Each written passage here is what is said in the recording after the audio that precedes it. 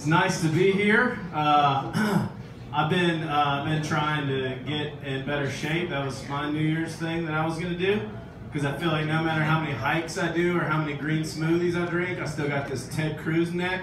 And it's really frustrating, you know what I mean? Because I'm a nice dude, I'm a forward-thinking dude, but I'm a southerner already, so that's like a strike against me. I don't want people seeing this neck and being like, that dude's a racist, you know what I mean?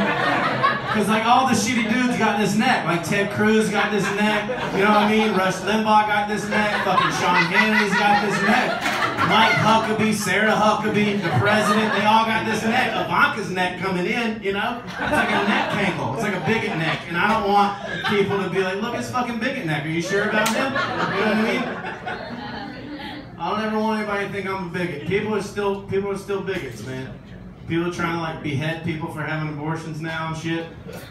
When people start trying to have those conversations with me because they hear my accent, I'll just out-southern them.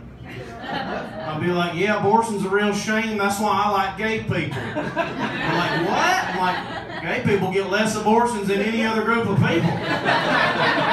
The only thing I like about the gays hardly ever get abortions. The only thing I like about people who get abortions, hardly ever gay. You know what I mean? It's like a catch 26.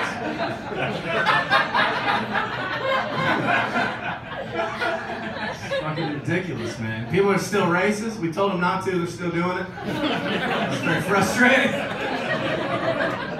It's unbelievable to me that they're white supremacists in the United States of America. It's the most ethnically diverse society in human history. And these dudes are like, it's a white country. Like, no, it's not, dog. Every large city in the United States has a China inside of it. You should leave your road. Put a little extra gas in your four-wheeler. Go to another road. Have a look around. It's crazy. That's like our whole shtick. We're the melting pot. It's our whole fucking thing. Like if you Google us, it's on the top 5 on our Wikipedia page. You know what I mean? It's like baseball, titties, bald eagles, hot dogs, melting pot. It's in the top 5. Oh, sorry, just making sure. I think the only way we're going to defeat racism is to beef up our foreign language programs in the schools. You know? And I know that might be a little bit controversial. Some people won't be into that, so let me clarify. I'm not saying that the kids should take more foreign language. That's not what I'm advocating. I'm saying keep everything the way it is, but really teach these kids how to say really common words correctly. Because it's hard to be a racist when you're saying shit right. You know what I mean?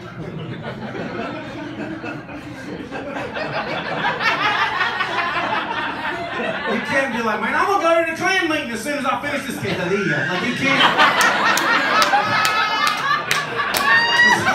It's hard.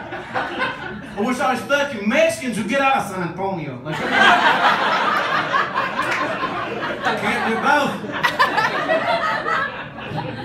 I think if you are a racist, you should have to put that shit on your driver's license. Just like organ donor. Except the other way around. In case you need an organ. We don't want you to get the wrong one. Right? Can you see the nurse coming in like, looks like we got a heart for Mr. Williams. Oh, I'm so sorry, Mr. Williams. I didn't see that you're a racist. You wouldn't want this heart. It's not as good as yours. You're going to be fine. Just keep doing this. Just keep doing this. You're going to be fine. I want you to get the wrong one. People, fuck. This is a set I've never done before. I'm sorry. Yeah, I'm very funny. I normally do 60 minutes, so I'm trying to cram it into 5. All right, we'll just do this. So my sister's gay, and so my mom talks in tongues, and my sister does too, kind of, really, if you think about it. It's been a very interesting thing in my family, a very interesting dynamic, and it really changed my family. And my sister came out to me when I was 15. I was shit-faced, and I called her, and I kind of like coaxed it out of her. You know what I mean? Because remember when like the first few times you got drunk and you feel just like euphoria, you feel like warm and fuzzy, and you want to tell everybody you love them, and it's just so much fun, and you're giggling, and then you spend like the next 30 years trying to recreate that, but you can't. And now you're just an alcoholic. You know what I'm saying? You guys all know. You all know. Well, it was one of the first times when it was still enjoyable, and so I was like, I'm shit-faced, and so my sister called, talked to my parents, and they put her on the phone with me, and she was like, Mom and Dad think that you're on drugs. And I was like, well, I'm not yet. And and she was like, I told him that you're just being silly because you're with your friend, whatever. So then I just was like, fuck it, I'm going for it. Because I thought that she might be gay. Like, me and my brother had been talking about it. We thought she might be. And because she had a Subaru. And so that wasn't the only reason, but that was one of the things. And so I just told her, I was like, hey, I just want you to know I love you no matter what. And she was like, well, I love you no matter what, too. I was like, yeah, but I love you, like, no matter what. She's like, I love you no matter what. And I was like, yeah, but no matter what, I love you no matter what. And I told her about 900 times. And then, so finally she was like, are we talking about the same thing? And I was like, yeah, Subaru. And she started crying, and I started crying. And she came out to me, and she was like, it feels so good for somebody in the family to know, because nobody else in the family knew at that time. And it really strengthened our bond. My sister's like such an amazing human being. But we kept that secret for 9 more years. Because we thought we had to, you know.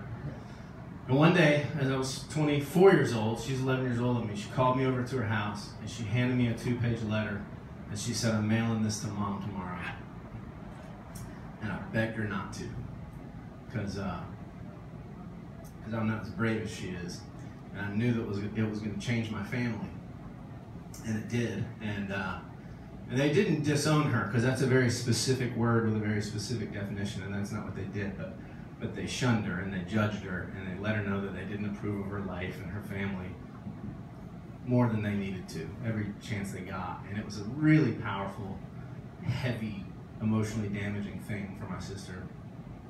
But when my dad got sick with brain cancer, this is going to get funny in a second. You guys are like, what the fuck?